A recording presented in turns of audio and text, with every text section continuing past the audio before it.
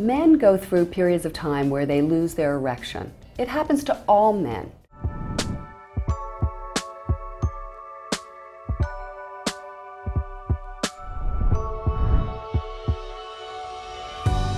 If this happens to your partner, what you can do is you can say, you know, is there something I can do? It's okay.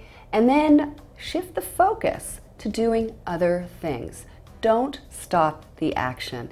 It really makes a guy feel really badly about himself that the whole thing has become a failure.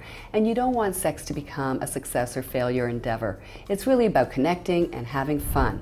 So another thing you can do is say, hey, why don't you touch my shoulder?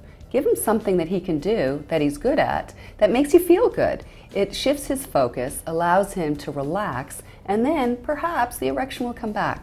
If your partner actually has a series of times when he loses his erection, then that's something different. And that's when we start calling it erectile dysfunction, when it happens more and more frequently. And what happens here is a lot of guys might avoid sex completely with you. And what happens for the woman is that she starts to feel it's about her. And usually it's not. It's really he's avoiding that sense of failure. So what you can do is say, hey, I noticed that we haven't been intimate.